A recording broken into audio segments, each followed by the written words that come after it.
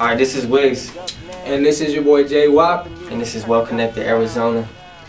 I'm WIGs, I'm from Phoenix, Arizona. I've been singing songwriting for about like 2 years now. I've been recording at Sullivan Audio Production for about a year, so really help improve my music, take me to that level of understanding where I can actually do something with my music. I'm from Tacoma, Washington. I've been doing music for, give or take, 3 years. I guess you could say I started because I was a rapper in my head before I was even I'm serious. I'm so serious. Like, you know, I'll be going from school or anywhere and I'm listening to anybody's stuff and I got my own visual going on in my head. You know what I mean? Like, it's my song at that point. So, you know, I guess I just started trying to do it myself and there you go. I'm already cozy. Like, I've been calling that my life. So like, I sing all sorts of different like WIGs, like the word is God. And then like WIGs, WIG stands for like dead presidents too. Like WIGs, like everyone you see on the fucking dollar bill, they got like some WIG on it. You know their face by who they are. Like, type thing. The J just comes from, it's just an abbreviation of my name. But the WOP part, Jay.Wop, that thing by Lauryn Hill, that song, again, songs play a big part in everything that I do. It was on this CD my mom used to listen to all the time when she used to take me to school. And I swear she used to play that damn song all the time. And I wrote my first rap to that beat. That Jay.Wop? Yeah, you know, so it was like, that's just something I always held like close to me. So that's where that comes in. Jay.Wop, Jay.Wop.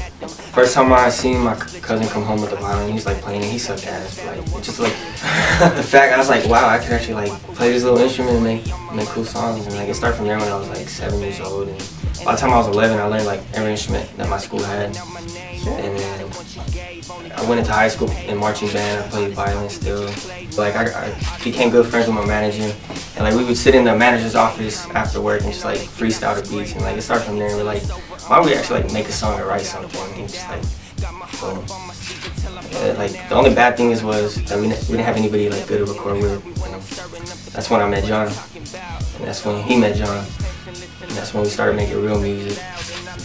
It was written by Nas, that CD, and I had just got a CD player and it was the only CD that I had. Yeah, man, I used to listen to that. I listened to that same CD for like a solid 6. You probably still know every word.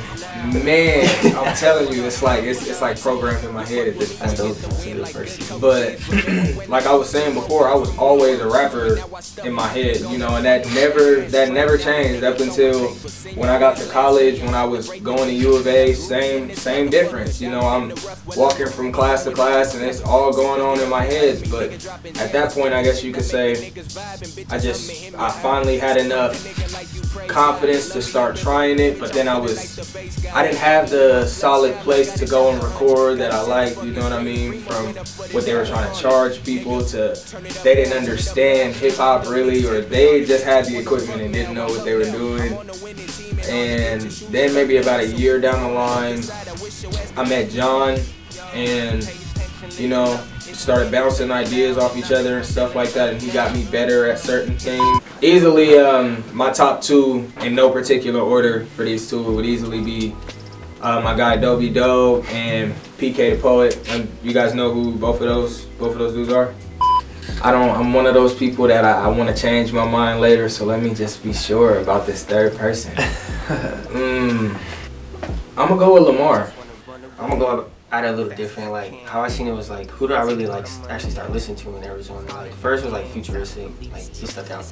But like him and De La Prime, I really started listening to. Oh damn!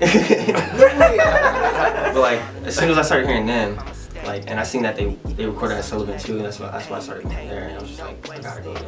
I mean, Futuristic is different, but I mean De La Prime. Yeah. But that's why I wear the shirt. Like, everyone goes through. Like, I had to. Yeah, man, shout out John one more time, man. Get the back. I feel like the local music scene in Arizona is like, it's like a whole bunch of different like cliques, and everyone in those cliques are like tight and like they fuck with each other, but like no one ever wants to go outside their own boundaries. And like, I wish I could collab with other like engineers and see what they got and like, see what they can offer. I know, I will, and I will. But yeah. You think that would help the scene if you were to do that? If yeah, definitely, especially your comfort zone. A lot of it is too, people are like scared to like show what they got, and like they don't want a lot of people like Cause like when I go into like a studio or wherever I go, I try to take in what I can, you know, like pass it on. Yeah, but I don't even feel like that's like a personal thing, really. Like, so with stuff like that, you know, you can't really be too mad at, you know, because aside from the music, over time, just like you're saying, you know, you develop a certain relationship with those people, you know, from business to a personal level again. So you can kind of expect to be treated a little different, you know, as a stranger. So, I mean, I can't be too mad about that aspect, but me and him, we talk about it all the time. Like, there's a lot of potential out here. Like, if anything, no one can say that there aren't talented artists out here, because we got plenty of that. That's not the issue at all, you know. It's just marketing and talking and and able to have real conversations with people. Right, people, like, you know, sometimes, you know, people, and we all do it sometimes, you know, get caught up in our own image and trying to push that a little bit. We kind of forget the bigger picture in terms of, you know, you dish a little here, you dish a little there, you know, there's a bigger return for everybody in the end, you know. So it's just it's only a matter of time before everybody gets that same mindset and things start picking up. It already has, like, since I started a couple years ago. I noticed like a huge change in just the last couple months. Yeah, so in 2018, we got a little duo coming up. Yeah. 6-track EP. Calling it. We don't got a name for it yet, but we're gonna have a name soon. Right. Real soon. It's like we're gonna make a name after we get it all put together. And like, I feel like you can't have a name without knowing what it's about. You know, like, that's what I'm trying to say. But you're gonna be able to find it everywhere. Like, the plan is we're gonna get it like copyrighted per se, whatever we're gonna do, and just put it on every platform that we can. That's what I was talking about again. It's like, I don't own the beat. Like I want to come out with when I come out, I want to be able to put my song everywhere. Like, I don't be like, oh, here's a song on SoundCloud and there's like 10 songs on there. Like, no disrespect.